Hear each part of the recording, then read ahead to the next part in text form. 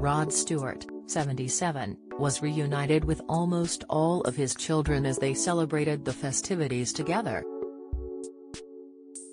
In a snap shared to Instagram, Rod could be seen wearing a gold suit over a patterned white shirt and loafers on his feet.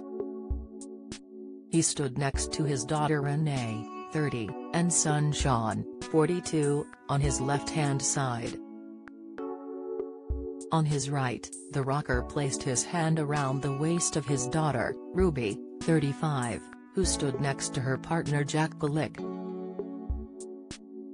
Also present for the reunion was Rod's daughter Kimberly, 43, her daughter Delilah, 11, his model wife Benny Lancaster, 51, and their sons Aiden, 11, and Alistair, 17. Rod's son Liam, 28, was missing from the snap along with his oldest daughter Sarah, 59.